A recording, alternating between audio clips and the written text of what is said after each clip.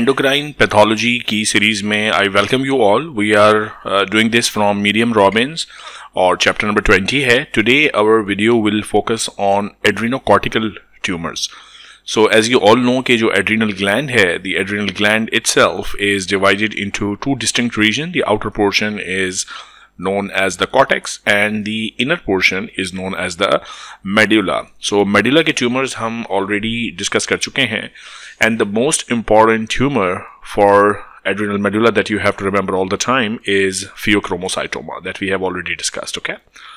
Now today we will focus on the tumors of cortex. It should be evident from the discussion that functional adrenal neoplasms may be responsible for any of the various forms of hyperadrenalism. Now this is a very important concept. देखें functional neoplasm, ये word ज़रा समझने की कोशिश करें. देखें हमारे बहुत सारे जो ऑर्गन्स हैं उनमें ट्यूमर ऐसा हो सकता है कि वो कोई हार्मोन फॉर एग्जांपल रिलीज नहीं कर रहा. So let me give you an example of esophageal carcinoma for example. So esophagus, if you consider, if there is a tumor developing there, it's not going to secrete a hormone. It's not going to secrete an enzyme. It's not going to secrete something जो esophagus से release हो और blood में जाके किसी distant site पर कोई act करे. It's not like that. लेकिन अगर कोई tumor, say for example pancreas में है, and pancreas में there are so many different types of cells. There are cells which secrete insulin. There are cells which secrete glucagon. So if there are cells which secrete insulin and they produce a tumor which is functioning, so it will produce insulin in great amount. Insulinoma, for example. Okay. Similarly, if there is a tumor in your thyroid gland and that thyroid tumor is a functioning tumor, it will release something which will have effect. यहाँ से T3, T4 ये ज़्यादा amount में अगर produce होगा, so they will have consequences in the body. So ऐसा कोई भी ट्यूमर जो कुछ ना कुछ chemical ऐसा प्रोड्यूस कर रहा है, it can be a hormone, it can be a peptide, which goes out in the blood, reaches some other cells and performs some function. तो ऐसे ट्यूमर को हम नाम देते हैं फंक्शनिंग ट्यूमर. सो इसी तरह adrenal gland is also a very very important gland which routinely secretes a lot of different things. आपको पता है कि यहाँ से एल्डोस्टेरॉन निकलना है, यहाँ से कॉर्टिसोल रिलीज होने हैं, यहाँ से कैटेकोलामीन्स रिलीज होने हैं. अगर उन सेल्स में जो रूटीनली एल्डोस्टेरॉन सिक्रीट करते हैं फॉर एग्जांपल, वो ट्यूमर की फॉर्म में कन्वर्ट हो जाते हैं from the normal aldosterone secreting sales, they become tumorous cells which are now secreting a lot of anything aldosterone, से for example. So aldosterone will have consequences in the body. And therefore, you need to understand what is a functional tumor. A functional tumor basically means a tumor which is producing something which produces some effects, okay?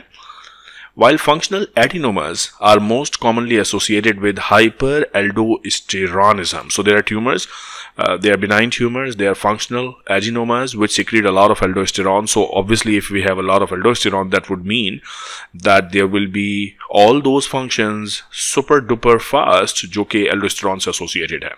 ठीक है?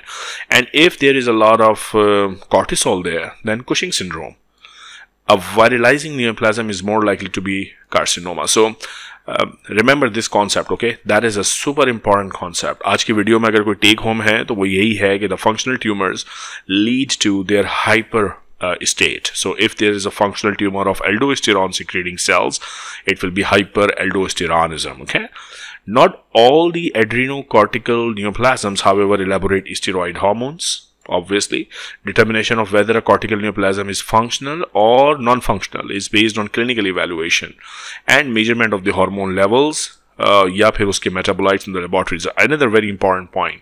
So suppose if we have a tumor in the adrenal cortex, but it is not reflecting any clinical changes. So patient में signs or symptoms, say for example hyperaldosteronism के नहीं है, Cushing syndrome के नहीं है, and yet on the CT scan you see a tumor in the adrenal gland. So now you can say okay, it seems like that this mass in the adrenal gland is not secreting anything which causes any clinical symptoms. So if clinically the patient is silent, then it is perhaps a non-functional tumor. And then you can obviously also check the levels of aldosterone.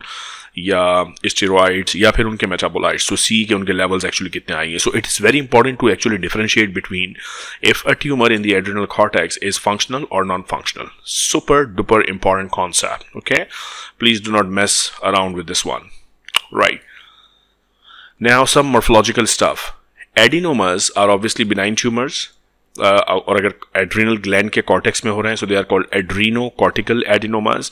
They were described earlier in discussion of the Cushing syndrome and hyperaldosteronism. Most cortical adenomas do not cause hyperfunction, which means they are not super functioning, and usually they are encountered as incidental finding at the time of autopsy or during any other abdominal imaging. So किसी और वजह से, say for example CT scan कर रहा है and above the kidneys are the adrenal gland and you see a tumor there, but there is no clinical picture, so they are usually non-functional and incidentally identified.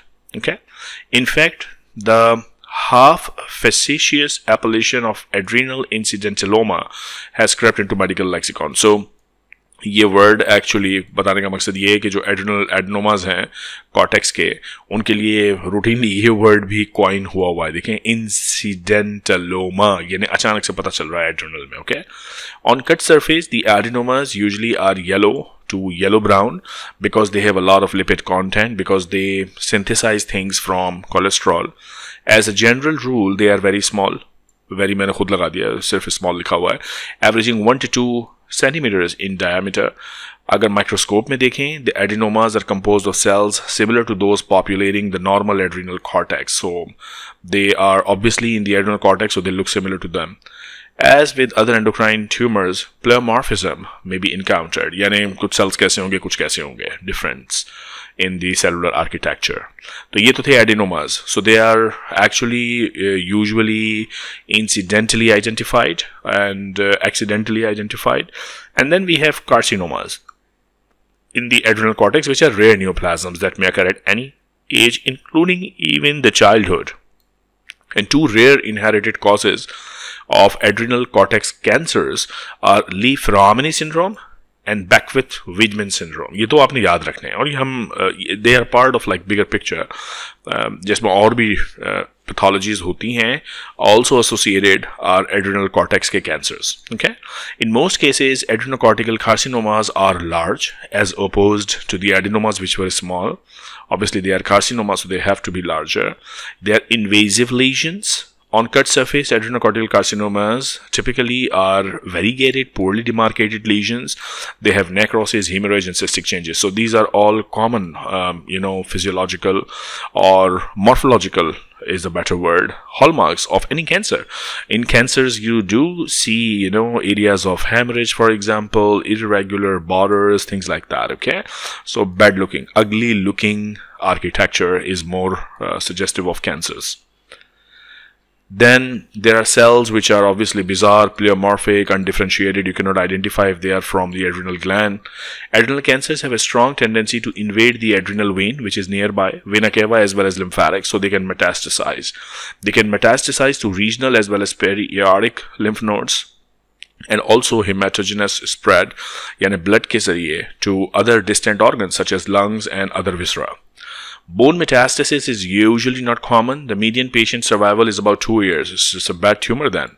Of note, carcinomas metastatic to adrenal cortex are significantly more frequent than primary adrenal. So what does that mean? कि if this is your kidney and kidney के ऊपर ये adrenal gland है, तो अब एक तो इसमें primarily अपना tumor generate हो सकता है. That is what we call the primary adrenocortical cancer.